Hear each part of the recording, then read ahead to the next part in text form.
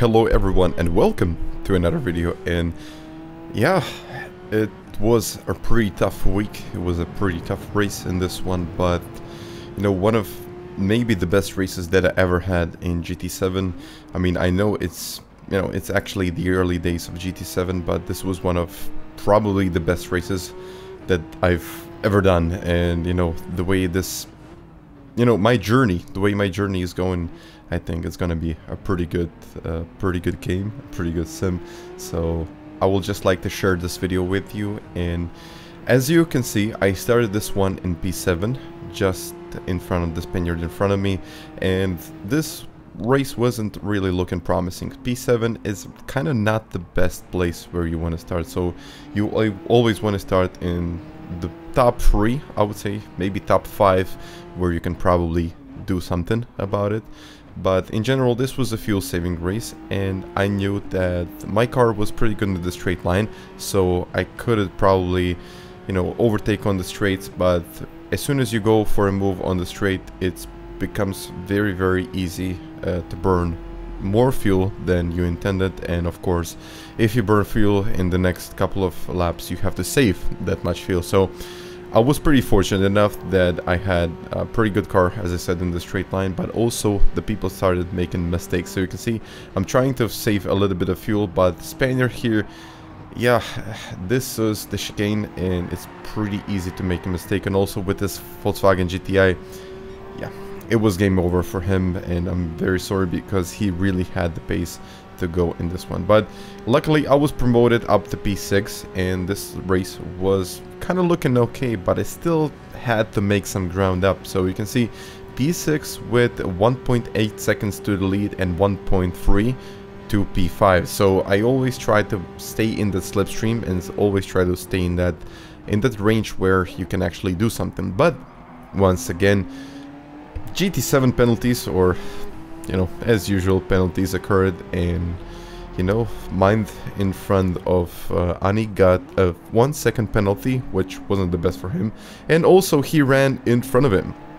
So everyone was kind of stacked up together, and all of these guys got penalties. I mean, I just didn't know what to say, because he's got 1 second penalty.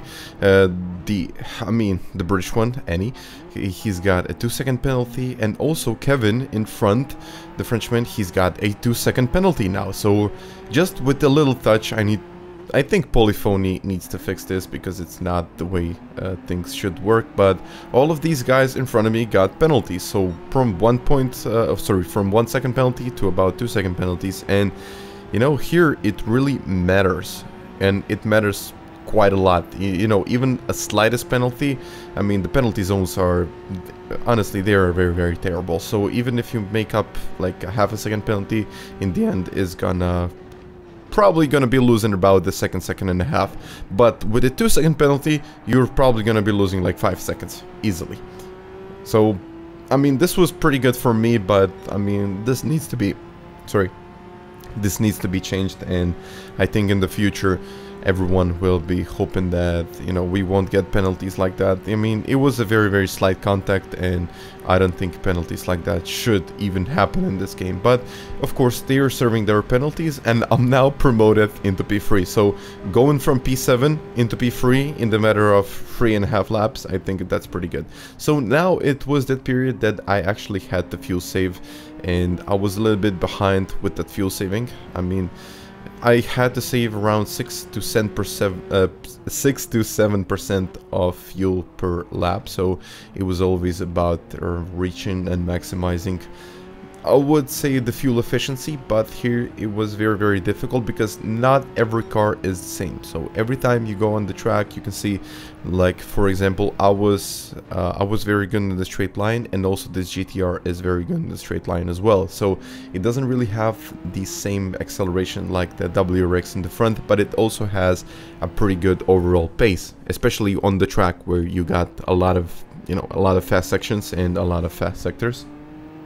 So now it was time to just try to keep up, and of course, as you can see, I tried short shifting as much as I could so I can potentially save a bit more fuel. And as soon as I kind of get close to them, I put the fuel map up to 3-4. Sometimes it was even 6, like at this point, because I think they were all fuel saving. The best race pace wasn't quite there, so I would say race pace was a couple of seconds off from where it should be, and I think we were losing a couple of tenths per each lap. I mean, the race pace could have been a little bit better, but it was pretty much all about strategic approach about this one, because even if you make a move, someone will get behind, and it's not going to be easy for you to just pull away like, you know, like it's nothing. You still have to work with a lot of drivers, and you still have to work your way around the track, and also avoid all of those penalties, not get into some difficult situations and all of that stuff. So it really gets difficult just to get you know, get the clean lap. Something that didn't really happen here. Doctor bumped me, and all of a sudden a 3-second penalty, and I was like, how and why did he get a 3-second penalty? Because that wasn't a 3-second penalty dive bump. It wasn't even close. But it looks like this game, I mean, which should be updated in the future, wasn't quite working. But you know, he was clearly very unsatisfied with, you know, with the penalty that he got, because as I said before, a 3-second penalty here is not a 3-second penalty. It's more like a 5 to maybe 6-second penalty. So he'll probably drop down to P10, maybe even P12 in the end, because just, you know, just with that one little tap and you drop down a couple of places, and for you, it's game over.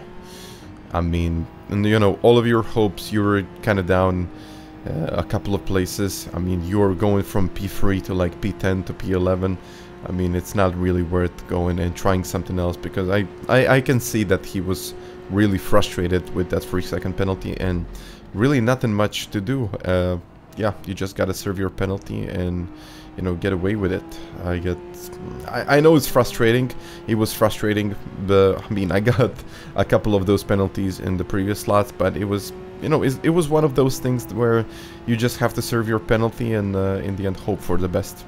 And that's all you can do. But now I'm just trying to save a little bit of fuel, but you can see the Spaniard and the Frenchman, they pulled away a little bit. So they're now 1.8 seconds in front of me, and I couldn't really see that as a kind of a good situation right here, but I just decided to give it all. I mean, just try to push as much as I could, and, you know, potentially maybe get something out of this, because I'm not saving fuel at this point. I'm just trying to catch up, and later on I know, and at this point I knew that I will have to save a little bit more fuel than they will, so I will not be in kind of a good position, but it was all or nothing at this point. So I kind of knew that if I get in that 1 second range, I could potentially pick up the slipstream and, you know, get that straight line speed improvement, and also my fuel efficiency will be much better if I just stay behind someone and put it to fuel map 3 or 4 and then just short shift. So I was short shifting all the way. I was always short shifting, but I wasn't really using maps. And as you can see, I got to that 1 second range, and I started kind of picking up a little bit of time. This was even my best sector, but there was nothing, there wasn't really a change until lap 7 where I actually caught up to them, and this is where it all started. So 6 tenths from the lead. Just imagine that, going from P7 to P3, and I was like, I don't even know what to say at this point. I was like, okay, I could potentially get something out of this. It was lap 7 out of 16, and I thought, okay, maybe I can actually do something here. The fuel was looking good. I was using fuel maps. I was using fuel map 4 at the end of this one. I mean, I was short shifting all the way. I was in the slipstream, so everything was looking good. But you know, when everything is looking good, you always think about something bad is gonna happen. But I mean, it just didn't. I mean, at least not for me. So here I'm moving it up to fuel map 2, fuel map 3, kind of trying to match up the, you know, the space and the time they're doing. And you know, it's always difficult. Even in the chicane, I was always very careful. I I couldn't really afford to get that half a second penalty. It just wasn't, it really wasn't an option. So I know my race pace wasn't the best. I know I could have probably pushed a little bit more, but it was just the way it was. I was trying to make the most out of this race, and I was trying to make the most out of this fuel saving, and you know, make my car as efficient as I possibly could. So fuel map 6 here, just a little bit of lift and then brake. I mean, and here, I mean, Constant went, I mean, he just jumped me a little bit, and it was probably because I was using fuel maps on the way out of the certain corner, but of course you have to use it on the way out. You always want to use like the maximum efficiency and like the maximum power. So lean mixture is mostly because you want to save as much fuel as possible, but it's always when you're behind someone and you're trying to make your car as efficient as possible, and of course save as much fuel as you possibly can. So on the way out of the certain corners, you always want to use 1, but when you got behind someone, you always want to use 6. But I was, you know, I was kind of focused on not staying behind that much and also hitting my apexes. So I wasn't really paying attention in what the fuel map I was. So, I mean, in the end, that was a pretty clean move. So, you know, everything was really looking good at this point. So, you know, when I was looking at this race, I was just watching the replay. I was looking, okay, maybe I should have saved a little bit more fuel there. Maybe I shouldn't have gone for a move here and there, but everything was looking pretty good. Fuel map 6 at this point, you know, I was kind of moving it up with the pace from the leaders. I was just trying to keep up, but then this happened. A completely unbelievable situation. I think it was lag. Yeah, there it was. I don't know how it happened, but I know a lot of these guys that were very, very competitive just got downgraded. They just lost maybe 5 to 6 places just because of that lag. And I think in the future, I mean, servers need to get better, and I kind of feel sorry when that happens, because this is really not your fault. It's like your connection or probably the servers or something, but yeah, it's just the way it is, I guess. You gotta be focused on whatever you're doing, and you just have to make, you know, just have to make the most out of the situation. But here, once again, lap number 12, and this was the point where I tried to save as much fuel as I possibly could, but I also had a lot of fuel on board, so I just went for it. I just went for the move, and I tried to make it stick. So it was, you know, it was a straight line. I had a lot of the straight line speed. He wasn't really going defensive. And fuel map 6 on the way out, up to fuel map 1. And, you know, it was always that little moment when I was in fuel map 6. I always knew that the guy from the back is going to give me a little bit of a push. So I think I abused that a little bit. But, you know, in the end, it was all good. He was giving me a push from the back, and I knew at this point Wheeling didn't really have the straight line speed, so I just decided, okay, let's go outside. Once again, let's go on the outside and make it stick. And, you know, that's exactly what I did there. So, promoted to P1. So, at this point, I was actually leading the race. It was incredible. I mean, after 13 laps to lead the top split, even if I finished like in P2, P3, even up to P5, I wouldn't be disappointed or anything. I was just, you know, I was just so lucky that I got into this position. But sometimes it's more than enough just to stay clean, avoid the trouble, and keep it clean. So race clean. You don't really have to kind of get the speed or anything. It's just all about keeping it clean, avoiding all of the trouble, and, you know, avoiding all of those situations where you could potentially make a mistake, and make it all work. Because this game is pretty, I would say, a pretty damn hard game. I mean, it's unbelievable how, you know, this transition from GT Sport and, you know, ended up in GT7, when all of these top split players are getting penalties, they are losing control. It's, you know, one of those things where it's, you know, you don't even know what to say, but as long as you keep it clean, you're gonna be good. So I'm just trying to make most out of the situation, and just go have a look at my fuel. I mean, 24% of fuel, and I'm just trying to make the most out of it. So fuel saving a little bit, short shifting, not as much as I was doing before, and I just calculated at this point. So you know, just as soon as I got to this race, I calculated, okay, I need to use like 6 to maybe 7% of fuel per lap. And here I was like at 22 to 23% of fuel, and I had 3 laps to go. So I'm actually more than okay. So maybe I should fuel save a little bit, like short shifting, using fuel maps at, you know, at some certain points. But it was all good at this point. So I was leading this race, and you know, just when I was looking at the replay and I had a look at the back, I mean, it was always, you know, it was always that little gap of around 5 to 6 tenths. They couldn't really get closer. I mean, they were really pushing each other. I mean, they were really like taking the most out of the game. They were really, you know, abusing track limits, abusing this game. They were like revving up the cars and, you know, just trying to get as close as possible. But once you're in clean air, it's very easy to dictate the race.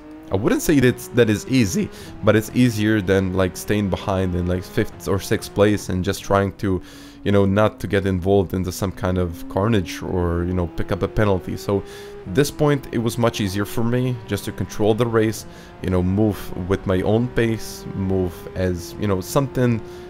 You're in the zone. I would call this, you're in the zone. You're trying to make the most out of your driving style. You're trying to not make a mistake, but it's always really taking it easy. And again, you know, once again, hitting those apexes, not risking too much, especially in this area. I mean, it was so frustrating. Every time I went through this, I thought about myself, I could potentially pick up a penalty. I mean, this is a potential penalty. Every time I went through this, I thought, yeah, this could potentially be like a ½ second penalty and I can lose it all. So I was thinking I had to push, but at the same time, it's probably best for me just to stay a little bit behind than, you know, take it easier than I probably should have. But in the end, I thought about myself, okay, I'm gonna be honest with you and to myself, I had a pretty good car for the race. I didn't have the best car, so my car wasn't the best, but it was kind of up to maybe 3 or 4 cars that were really good. I mean, my car wasn't really good with fuel saving, but it had the straight line speed. And when you have the straight line speed, it's much easier to overtake. It's much easier to follow someone. You know, it just makes your life a lot easier. And I think in the next future season, I will again sign with this manufacturer, because I believe I can take a lot of you know, I can take a lot of experience and just take it into some kind of race and make the most out of it. So it really depends on the race, it really depends on the manufacturer, but you know, I think I can make the most out of a certain situation with this car. I mean, it's probably not the best when it comes to fuel saving, but you know, it's just the way it is. You just use whatever you can, focus on the tracks where you're good, leave the other ones that you're not really good at, you know, just trying to, you know, as I said before a million times, trying to get the most out of a certain situation. And that's all you have to do. I mean, the season is pretty long, and you know, whatever you do, it's probably for your own good if you're not making a mistake. But at this point I thought, okay, one more lap, I can do it. But I also noticed that Wheeling and the Spaniard, they got really close. It was unbelievably close. It was, you know, a tenth and a half, and I knew that they probably had to fuel save a bit more, but I had 8% of fuel, which was pretty good, and they were bump drafting each other. Wheeling went for a little move. I think he tried to go from the outside, but didn't quite work out, and then the Spaniard, he tried to take the inside, but I covered it up, and he gave me a little bit of a push, but nothing, I mean, nothing major. I mean, all of those things happen in a race. But he also tried to go here to the right. I covered him off, and again, he tried to go to the right. I mean, not really the move that I was kind of hoping for, but I decided to cover that off. Maybe I was using that little bit of aggressive light, but in the end, I covered it off. It was, you know, it was really good for me. Just a little bit of that fuel saving in the end, short shifting, taking those nice lines and really not risking it. At this point, it was all about us three. It was all about getting the top 3. I mean, even if I finished in 3rd place, I would be very happy with the result. I wasn't quite sure that I'm gonna make it to the line. I mean, I'm gonna make it here, but I went a little bit too wide here, so he had a bit of an better exit at this point. But I'm just thinking about it. I'm just thinking he has that slipstream, but maybe it is better that I just lift off a bit and let him pass.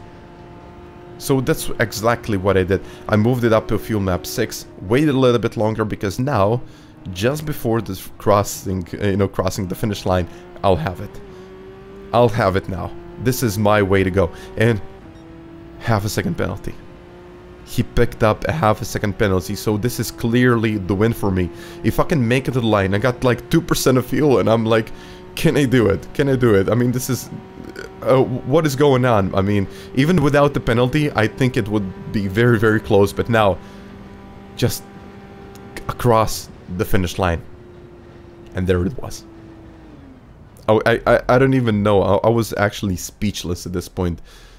First top split win. And, you know, this was long coming. I mean, this was my goal from the point where I actually started playing GT7. I mean, even GT Sport, just before I started playing competitive, and I really don't know what to say. But once again, guys, I really hope you enjoyed this video. So if you did, please, if you could smash that like button. I mean, even maybe subscribing to the channel. But I hope my commentary was good. So once again, first top split win. And it was, it was from P7 to P1. A truly amazing race. I was a little bit lucky. I have to be honest with you. I had a pretty good car for this one. But also, it took a lot of time, a lot of dedication just to make this work. And, to even get those 422 points. So once again, guys, thank you very much for watching this. And I'll catch you next time. Bye.